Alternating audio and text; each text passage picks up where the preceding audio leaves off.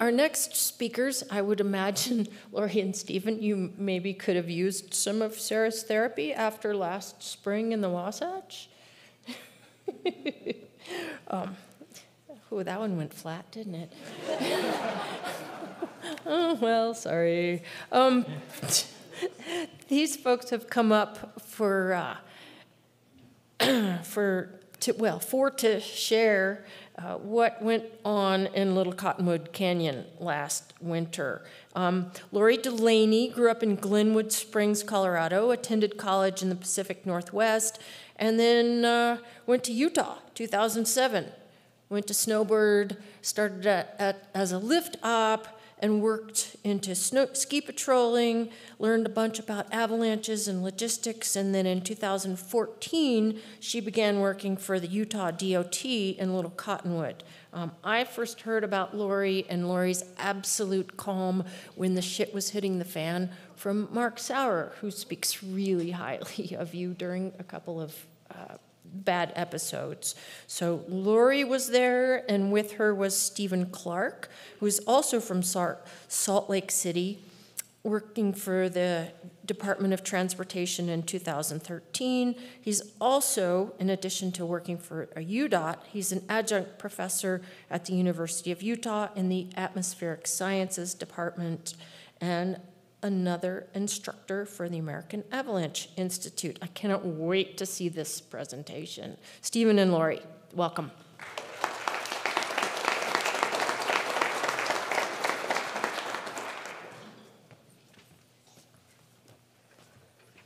Thanks, Lynn. Yeah, thank you, Lynn. If anyone is curious about events that lead up to burnout, just pay attention. So as Lynn said, I am the Utah Avalanche Program Manager for the state of Utah. Laurie is the Little Cottonwood Canyon Supervisor.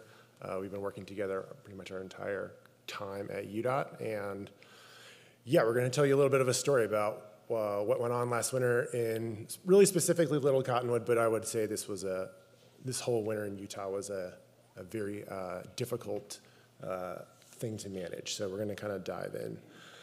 Just a little bit of background first. So the Utah Department of Transportation and the avalanche forecasting crew, our goal is to forecast and mitigate avalanches on all state and federal highways in the state. We do that through various forecasting techniques and using mitigation equipment and closures to manage the risk to those roadways. We have a team, we kind of have four main forecasting areas, Little Cottonwood Canyon being the lion's share of that, Big Cottonwood, Provo Canyon, and then any other state rural highway that has an avalanche problem. And we're pretty lucky in Utah. We have a pretty big toolbox to be able to do some of this mitigation work that we have to do. We have 5 howitzers, a couple avalanchers. In Little Cottonwood, we operate 21 GASDECs, 13 Beeson towers, and a couple Obelix. And all of that equipment takes an incredible amount of time and energy and money to not only install, but continue to operate throughout a winter season. So for those of you who are not familiar, this is Little Cottonwood Canyon.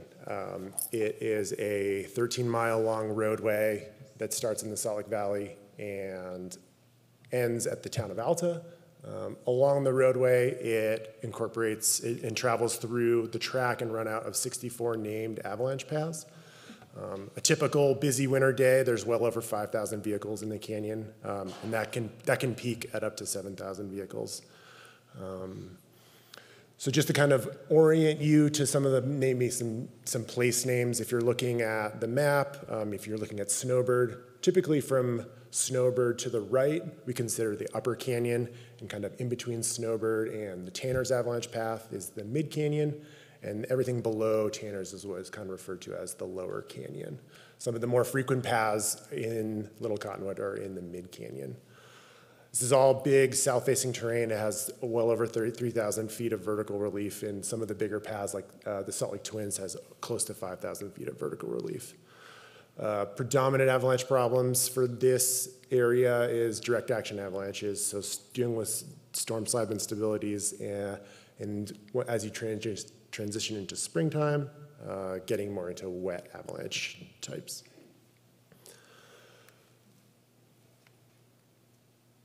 So this is kind of going to be a story on how some of this destruction ended up occurring.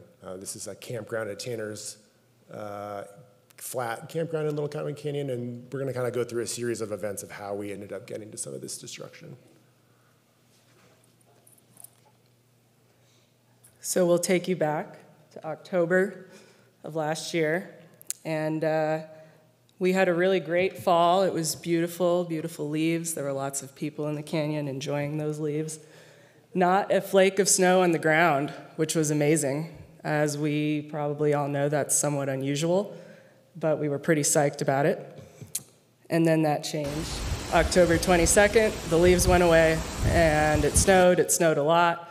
It was high density, it was deep, and then the rest of the fall season, we were dealing with our, prep for the season with a snowpack on the ground.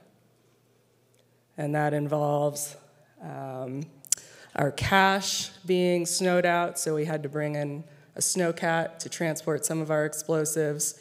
We obviously had quite a bit of snow on the ground at that point, so we were then relegated to a lot of helicopter time to move us around so that we could do our maintenance on the hill. We have a lot of steep, rocky terrain that we're trying to get to our gazette shelters and transport gas. It was too much snow to walk, but not enough to ski, so a really inconvenient medium there.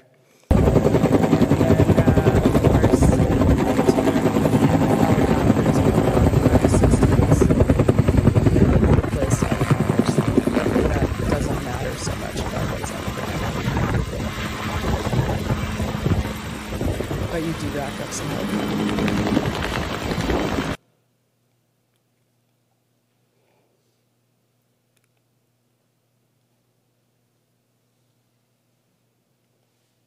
Okay, so after that, it kept snowing, and it was amazing. These were really somewhat exceptional for what we get anymore, storms. They were coming in completely right side up, higher density to lighter density, very little wind. We quickly accumulated a pretty nice deep snowpack, 50-inch depth, through the middle of December. We wish it would have stayed that way, but it didn't. So then we move into later December into early January, and there's a lot going on here, but really some of the key components is that we were dealing with these really broad spectrum forecasts. So in our 12-hour periods, we were seeing forecasts of anywhere from 9 to 20 inches of snow and 3/4 of an inch to 2 inches of water. And this is every 12-hour period. And our larger storm totals are giving us something around 3.5 to almost 6 inches of water, 30 to 60 inches of snow.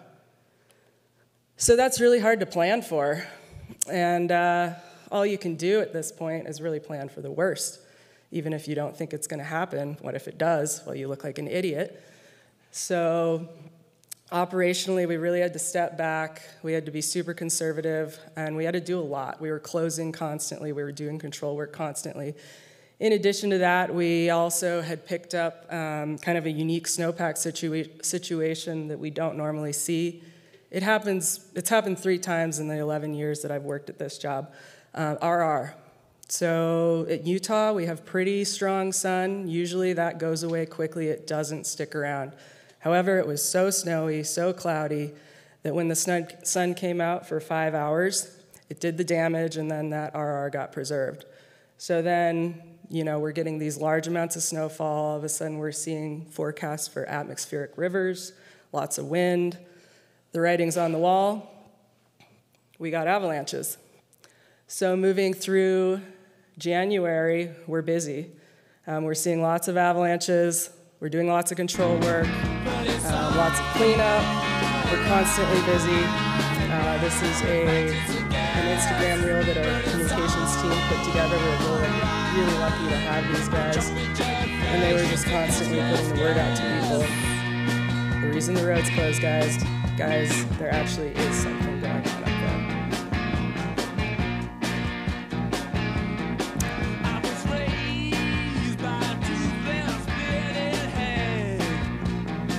turn the volume down so none of you walked out with blasted eardrums.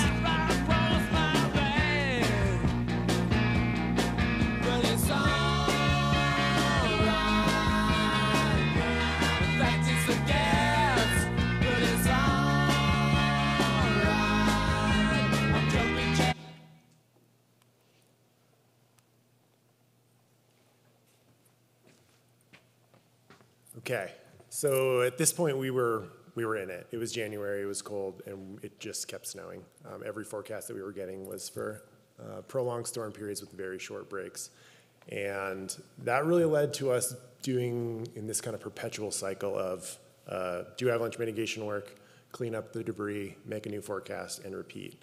And ultimately what ended up happening is that we quickly realized that we were about to run out of ammunition. Most of our caches can hold well over 500 rounds of ammo, and it became apparent that if the storm track was going to keep progressing the way it was, we needed to get an ammunition delivery. And as you can expect, that's not the easiest thing to do, and it doesn't happen overnight. Basically, once you get an ammo delivery in the wintertime, you have to move every single artillery round about 4 times between offloading off of a truck into a snowcat up to a cache. And so we were doing that in between any 24-hour or 30-hour break that we had. We were doing some kind of restocking work. And at kind of around this time, we started losing our rack systems. They either were breaking, running out of gas, et cetera. And so we were spending any break that we had in between these storm cycles restocking and getting ready for the next storm. And I'm going to kind of throw in some rules here. So this is kind of like rule number 1 is always stay ready for the next storm. And February came around and it just kept going. It just kept snowing. We were starting to see some of the deeper snowpacks that any of us on the UDOT team had seen in our careers, and that led to a lot of logistical challenges with maintaining some of this equipment. We were starting to lose our weather breaks. We were having to hand carry gas around to these GASIC shelters. We were trying to undig our infrastructure to maintain some kind of operational capacity. And that really was just taking any extra moment that we had, we were trying to just maintain our equipment. And then we eventually were not able to maintain a lot of that equipment. Through some significant rack breakdowns, we lost our ability to do avalanche mitigation work effectively above, especially structures in the snowbird village. So we were starting to employ some avalancher work in places that I'd never done that. And it was a lot of trial and error and really doing, honestly, subpar mitigation in a lot of places. We were trying to get in the helicopter as much as we could when weather windows provided. And then again, the rest of the time we were digging out and trying to maintain our infrastructure.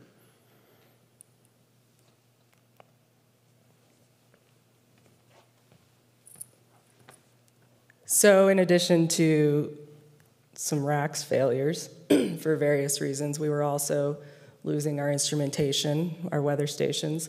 On the top left there, you can see our Atwater plot in summer, and on the right, that's the Atwater plot as we're moving into late March. This structure is over 20 feet tall.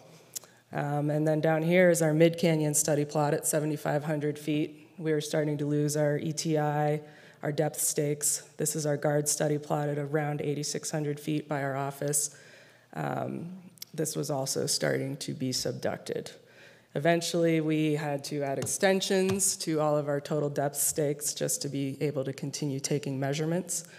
And at this point, by the end of March, we had received 180 inches with 17 inches of water for the month of March, which was over double our historic monthly average, and 17 inches is the most that's ever been recorded in Little Cottonwood since we've started recording in the 60s. And with that, as you'd expect, with an incredibly deep snowpack, every time we're doing control work, every storm, we're starting to see fairly substantial avalanches coming down and affecting the roadway. And these are some of our smaller slide paths, but they were putting piles of debris that were 15 feet deep on the roadway every single time. And we got some video.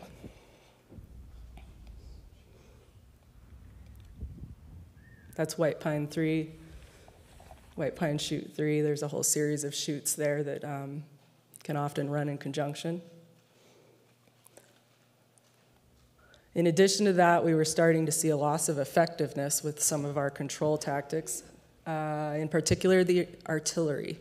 So we would shoot into certain start zones and we wouldn't hear a report.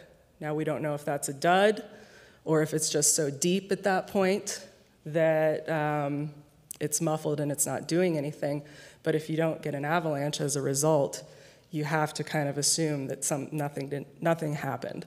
So at that point, we're moving into a paradigm where we're actually shooting multiple times, we're hunting around in the same path with different targets, and then eventually just shooting the same target over and over with the hopes of a different result.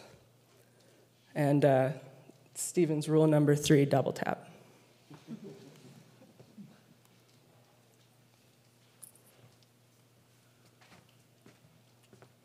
Okay, so here is kind of really, I think, at the point of the winter when everyone was really maxed out in more ways than one. Like Laurie mentioned, every time we were doing mitigation work, we were bearing the highway. And what that really ended up resulting in is the burden getting put on the maintenance crews. These teams were often working 14, 16-hour days, clearing snow, trying to find places to put the debris, and really just trying to maintain some level of road opening when we did have those options. And again, like we were seeing some of the deepest settled snowpacks that we'd ever seen in the mid-canyon. And, you know, normally in late March, you're thinking that the end is in sight, but we had a weather forecast that was gonna produce one of the larger storms of the winter for the first week of April. So we took this opportunity, and at this point I kind of talked about earlier, we were doing resource management. We were trying to maybe try and do some restocking, try and maintain our operations. At this point in the winter, we were triaging our resources. We only had so much left that we, at a certain point, had to stop doing mitigation work and really kind of meter our efforts. So we chose to get in the helicopter this day and do some CONUS work, and ended up producing some fairly sizable results to protect some structures in the Snowbird Village. And at this point, and yeah, you can see like this powder cloud overruns a portion of the Snowbird ski area, one of the lifts. These are very, very big D3 avalanches.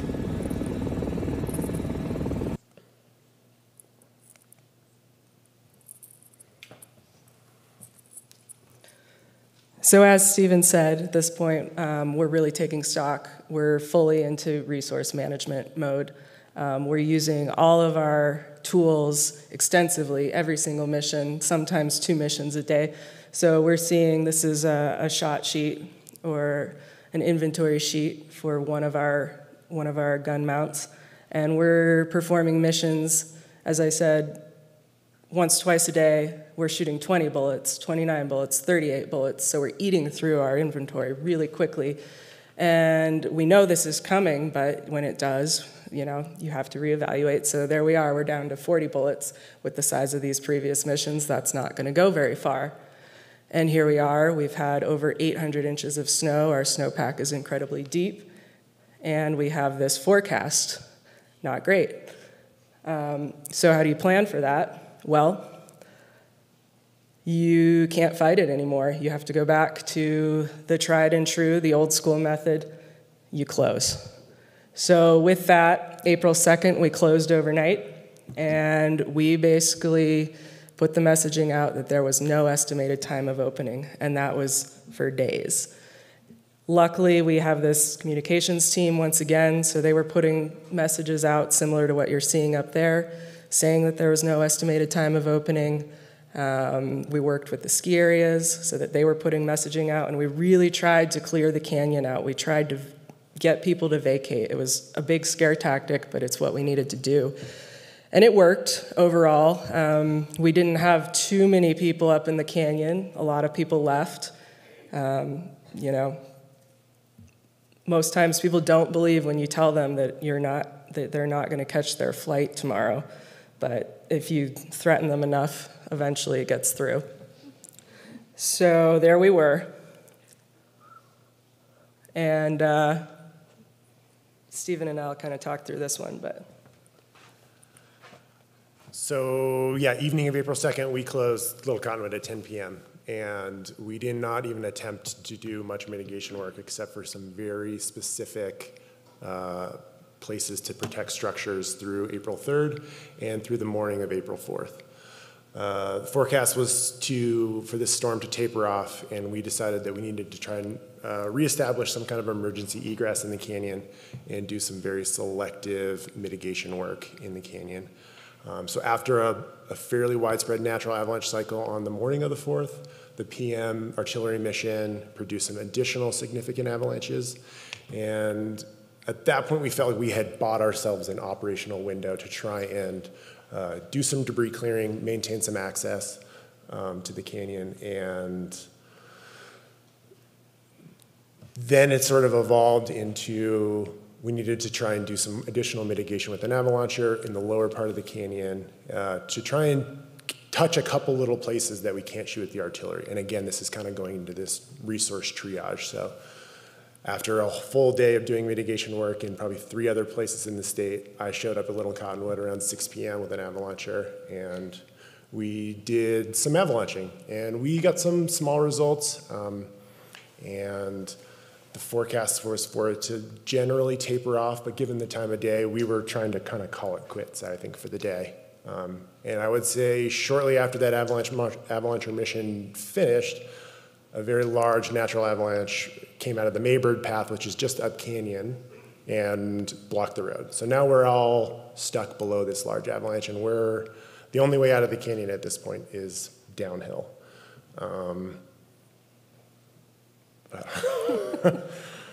Yeah, so I will say that time probably got away from us.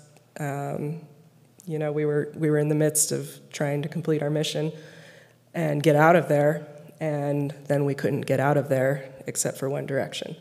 So this moose had the right idea. It got out of there. We might have saved that moose's life. But yeah, once that natural occurred upstream of us and we were forced to move downstream,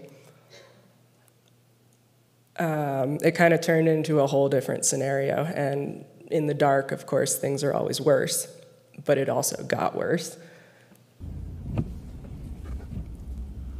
So we basically started heading down canyon and in somewhat of a coordinated effort, trying to expose ourselves to a couple different avalanche paths, one at a time. And we started getting a radio call from the dozer operator that they were seeing debris in a place above B Gate, which is what we historically consider a safe spot. And so that was somewhat alarming to hear over the radio. And we ended up driving down and regrouping at a place called the B Gate, which is just in the run out of the Salt Lake Twins path, and probably a few minutes after this video ended, we all got hit by a really big powder cloud, which basically sounds like you're in a very intense hailstorm.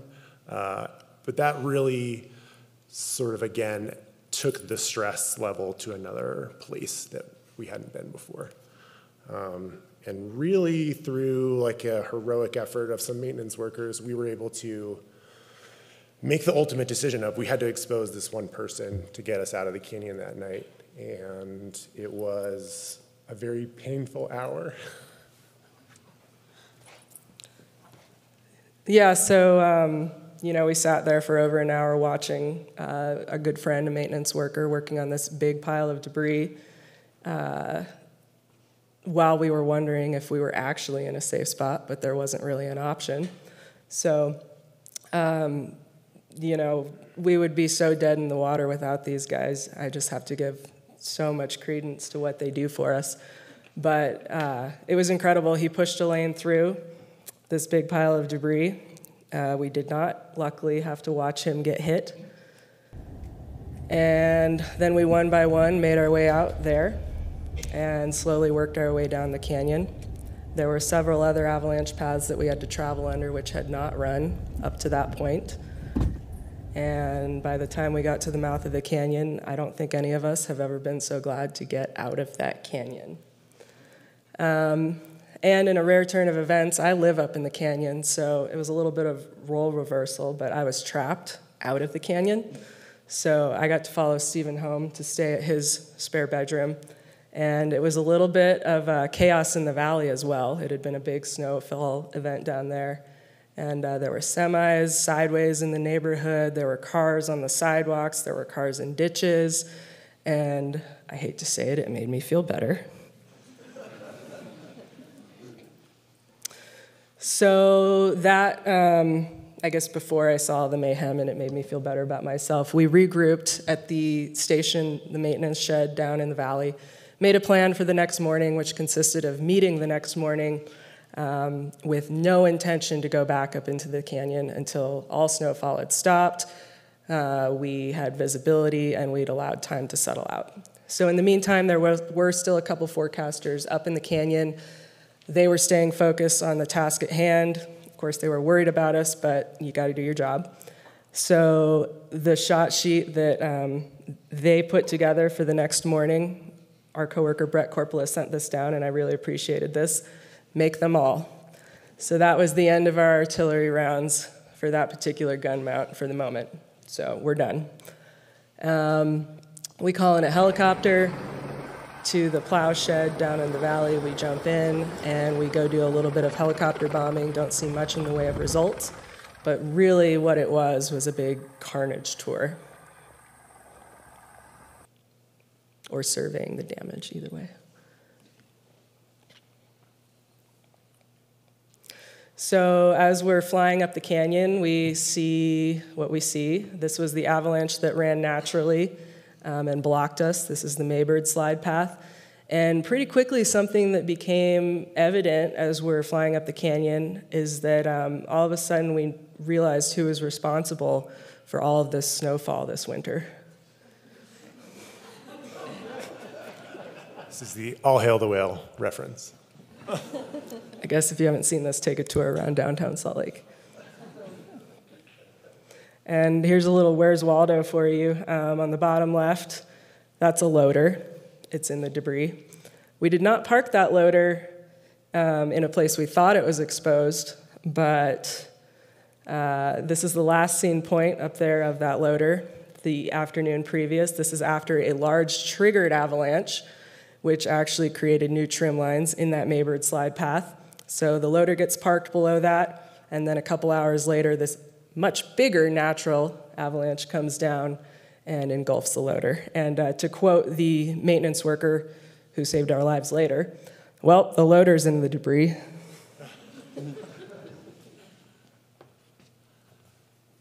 Yeah, this is just a helicopter view of kind of two of the bigger avalanches during that cycle. This is Tanner, so there's 300-400 feet of roadway buried there, over 3 meters deep.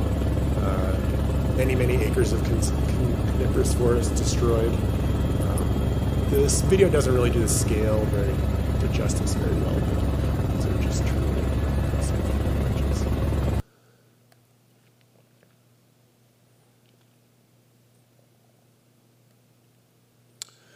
And this is kind of what some of the debris cleanup started to look like on the afternoon of, I believe, the 5th.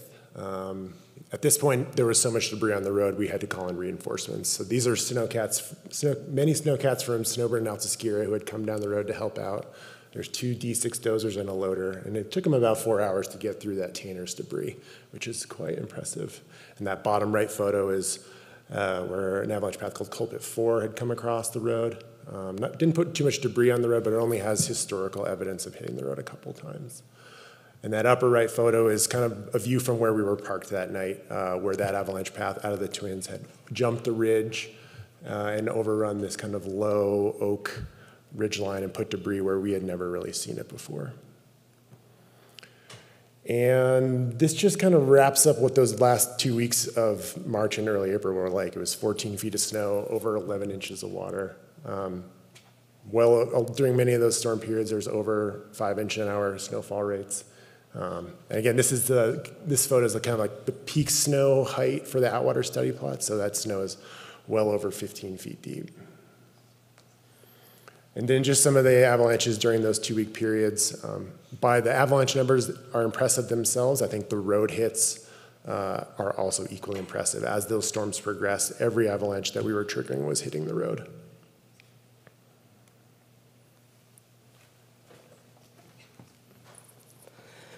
So we got through that storm cycle, but we were far from done with dealing with this event. So all of those late March, early April storms were cold winter storms, but it's springtime, so you can guess what's about to happen. As we move into April 6th, our forecast is for rapidly warming temps and direct April sun. So the writing is on the wall. This is really difficult to forecast for. We know something's probably going to happen, but we don't know what or where or how. So we do what we can the morning of 4/6. We do some heli bombing, but it's really cold, and you can guess how that went. We got 0 results. At 7 o'clock a.m., it was 3 degrees Fahrenheit. At our study plot, by 12 o'clock, it was 32 degrees Fahrenheit. Shortly after noon, we received a report of a natural avalanche, large natural avalanche, up around Snowbird Entry 4, which crossed the road, crossed over into Snowbird's Chickadee Run right next to its Chickadee Lift. At this time, the roadway was still closed. We still had debris blocking it. We still had clearing operations going on, but both Alta and Snowbird were operating in a fairly minimal capacity. So this run, this lift, was open. Luckily, because there were very few people up there and even fewer who were beginner skiers and wanted to stick around for a prolonged road closure, there was nobody involved in this. But it was a big pile of debris. We were really lucky. This, of course, immediately prompted a multi-hour thorough search, as well as resort closures, both Snowbird and Alta, and the pulling in of all maintenance workers, all equipment, getting them to safe places so that we could focus our efforts in one location. So once we'd done all of that, we'd pulled in, we'd gotten small. What's our next step? Well, of course, what do? You do some more testing, so we bring in a helicopter again. We start testing with some of our periphery racks, even though we'd shot those areas prior. And we do see results with the helicopter, primarily from Cornice. We hit the road down in the mid-canyon with some wet debris. But the most notable result, was a little bit alarming too, but was up above the town of Alta. This is a pretty big avalanche, but what's notable about it is that we shot a Wiesen tower 2,000 feet away, and then this happened. So that was a really interesting remote trigger. Big deep slab ran down into a feature called Grizzly Gulch, filled it up with a couple hundred feet of debris, and ran within, I don't know, it wasn't close to the road, 300-400 feet, but it was big. So that was kind of elevated our level of concern for how the future was going to go. So that night we remained closed, and then we started making some somewhat unusual plans for the next couple of days. What we had going on was good overnight freeze, but really warm above freezing temps and sun during the next couple of days. With what had just happened at Snowbird, we were very concerned that we were going to see big wet slab avalanches coming down and affecting structures, anyone on the roadways. So we kind of moved into a somewhat martial law sort of scenario. We would open in the morning for a few hours and then close. So we'd open from, say, 6 to 9 and then close until 7 or 8 p.m. when the sun was off the slopes, do any clearing of the roadway if anything had come down, and then reopen for another few hours and then close again overnight in order to just control the situation up there. And then we did it again a couple of times. But I will say in addition to that, we really limited where we were allowing people to park. So there was no roadside parking at Snowbird or Alta anywhere that might be affected by avalanche hazard. So this really limited, especially for Snowbird, the number of parking spaces that we had. That was another concern, that we were going to bring too many people up and not have a place to put them. So that was also part of the short morning window. After we lost our diurnal freeze, that was the morning of April 9th, we moved back into our full closure scenario. We closed April 9th, And we stayed closed after that for a number of days and just waited it out because we were no longer getting a refreeze. And it panned out for us, for some of us better than others. So the afternoon of April 9th, this is a private business vault. You can pay a lot of money to store your valuables deep in the mountains of the Wasatch there, Easter Sunday. So that afternoon at about 4 o'clock, we get a phone call from the caretakers of this vault, and their alarm has been tripped, and they're asking, because the road's closed, if one of us can go take a look and see what we see. So Stephen, who's in the area, he drives up there.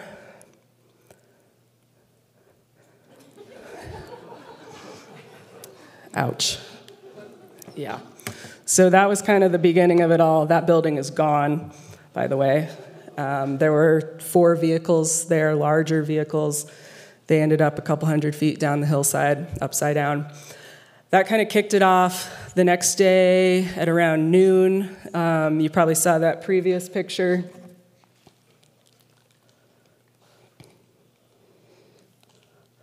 At around noon, this is White Pine 1, that blocked the road. At around 2, White Pine 3 ran and blocked the road, and at around 7, White Pine 4 ran. And that's just redundant at that point. So here we are. We're not sending maintenance workers to clean this up. The road is blocked. We're done. So the only way to get in and out to Snowbird and Alta is via helicopter. We worked with the resorts. We told them that at any point, if we saw something alarming above the Snowbird Village or the town of Alta, we were going to shut them down. We were going to go into Interlodge. That never actually happened, but they were aware of the possibilities. Also on them was the fact that as the weather worsened, because it was nice the first couple days, but it did get windier and with poorer visibility, it was going to be on them as to whether they were going to stay open and operate and put people at risk on the ski hill. And they worked with it for a couple of days, and then finally, the last morning of this closure, it was really bad weather, and they chose to remain closed just because they didn't want to have that moral quandary, which kudos to them. So then April 13th rolls around, and it's the first morning after an overnight refreeze. So we get to work. The maintenance workers come on up. They start clearing the debris. And by 6:30 p.m., we're able to quietly reopen the road.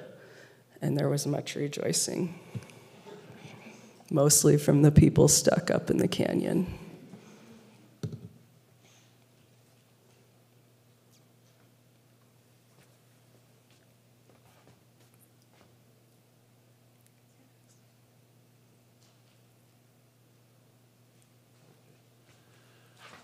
Okay, well, that was it. No. So this is just kind of some of the season by the numbers. Obviously, these are all record numbers for our program, over 1,000 rounds of artillery, 900 rack detonations, crazy number of closure hours. The big one for me is those 62 D3 avalanches onto the roadway. The scale of that amount of debris that we had to clear is truly, it's just unbelievable. So pretty much everyone who I've met at ISSW or anywhere in the past 6 months has asked me what it was like to work in Utah in Little Cottonwood Canyon last winter, and what did you take away from it? And that's kind of a big question, I think. But I think Laurie and I are going to try and give you a couple nuggets of what our takeaways are. Going back to resource management, it seems so simple, but staying on top of your equipment, doing all of your preventative maintenance work, and we're putting in the work to maintain that equipment and keep it operational is key to having a successful operation. And then in addition to that, preparing for the worst, I think knowing when to move into that triaging of resources, knowing when you're in a losing battle and knowing when to stop and regroup. Yeah, and to kind of touch on, preparing for the worst, you can say that, but what does it mean? Like, oh yeah, always prepare for the worst. I think you just have to take the time to imagine what the worst is. Are you going to run out of resources? What happens then? What's your backup plan?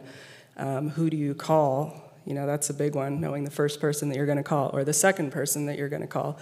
If you can't pay attention to something, putting someone else in charge of that. So it's different for every program, but you have to try to envision it. I think, yeah, and again, prioritizing safety over stakeholder pressure. I can't describe the amount of phone calls and logistics that went into every single road closure that we did. It would be a shocking number. But in all of those very difficult phone calls with major stakeholders in the canyon, we had to prioritize safety, not only for ourselves, for the maintenance workers, and for the general public. And that really meant that the road was closed for a long time. Staying focused, again, that's kind of a vague statement, but it's really hard. There's a lot of distractions out there. There's the phone calls. There's questions from people in your face. There's the maintenance. There's the logistical planning when you're thinking 2 weeks ahead. But really, you have to remember what your job is in the moment. That is avalanche forecasting for the roadway in the moment, keeping people safe in the moment, including yourself.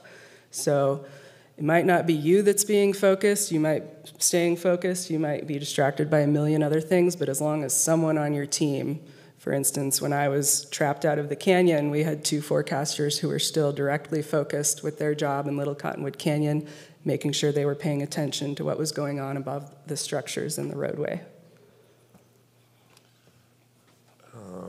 Yeah, and I think as we progressed through the winter, when we got into snowpack situations that none of us had ever experienced before, our uncertainty grew, and then our margins of safety had to grow along with them. And and we really implemented that through closure. There was only so much mitigation work that we could do.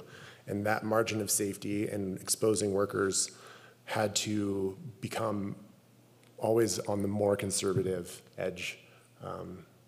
And you will be wrong. I think that maybe some of the stuff we talked about today, we were certainly wrong that night that we almost got taken out by those avalanches. And I guess that's okay. And I think that's something that we have come to terms with, and we got lucky that night. But it's going to happen again. It certainly happened. That's not the first time in my career that I've been wrong, and it won't be the last. And that kind of circles back around to prepare for the worst, if you can. And I still think we're learning. So part of what I'm doing to try and learn from some of these events, so this winter was a big event, it was the biggest, but we've had some big avalanche events in the Cottonwoods in the past few years, and that really started getting me thinking about what do these avalanche events mean, and should we expect bigger avalanche events more often? So we've spent a ton of time doing event documentation, going through mapping trim lines, mapping avalanche runout areas, taking tree samples, and having a lot of really interesting anecdotal conversations with past Little Cottonwood forecasters to really try and put some of these events into context for us. And I did some work at I wrote a paper at ISSW this past week, if you want to go and read about a little bit more about some of the results. But the big takeaway is that, yeah, in the course of 50 years, we are seeing bigger avalanches in Little Cottonwood Canyon, and we're seeing them somewhat more frequently. Additionally, when we do have days when we do have avalanches, we're seeing more avalanches on a similar number of days.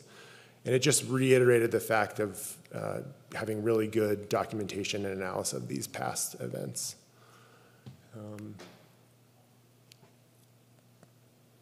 And lastly, I think one of the bigger takeaways of the winter is, the amount of public information that we put out. That really, it's hard to quantify how helpful that was, but putting out the amount of detailed information that we were doing, it really made the public kind of get on board with what was happening in the canyon, and we ended up getting a lot of buy-in. And this UDOT Cottonwoods team is pretty incredible. They're with us, in the trucks, on the scene doing a lot of this documentation and pushing out a lot of this information. And this was kind of like a season highlight reel thank you from what they did. It's just some of the videos from the work from the winter. But that was a huge takeaway and a huge success for our program this winter. So, it's normally a really rocking soundtrack right now.